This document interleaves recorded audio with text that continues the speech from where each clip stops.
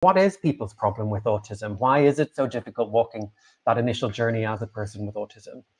Well, I think one problem is just in the fact that we use words. When we get into semiotics and we get into the way that people feel about words, get into the semantics of words, and it's Mm, um, when a person has autism, there's a reason that they call it a spectrum. You can have um, a, what like up to a 60% comorbidity with ADHD. So that's one flavor.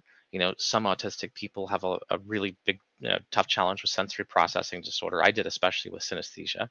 Then you have other people who have cognitive impairments, intellectual impairments, other comorbid conditions. The spectrum of challenges. I'm happy to say right now that I have low support needs as an autistic adult, but that wasn't always the case. And when you just tell a person that you're autistic, um, what you've really done at that point is just encourage them to use whatever they know about autism and then to put that on you as an effigy.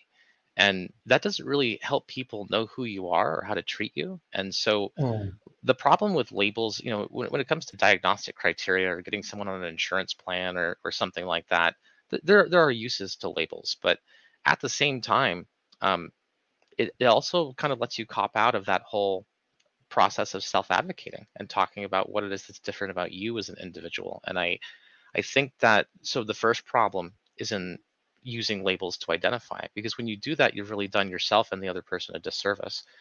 But another problem is that unless someone has someone who's actually autistic in their lives, they don't know what it looks like.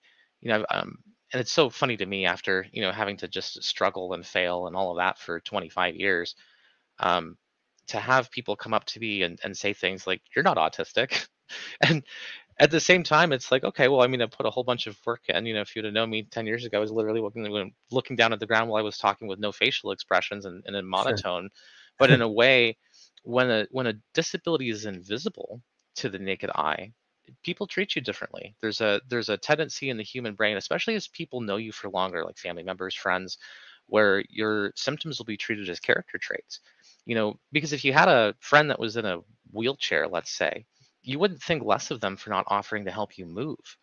But if you have a friend with ADHD and they forget your birthday, or they're sparked by something that you say and they change the top and it sounds like they're talking about themselves, there is a tendency to socially judge those behaviors in the context of if a person was neurotypical. And by not positively advocating, by not self-advocating and talking about that, and it doesn't open up a discussion. I don't know if you've ever been around a person with physical disfigurements, but the social reaction is either, once the intimacy barrier is crossed, to start asking a whole bunch of questions to be able to figure out how to treat that person.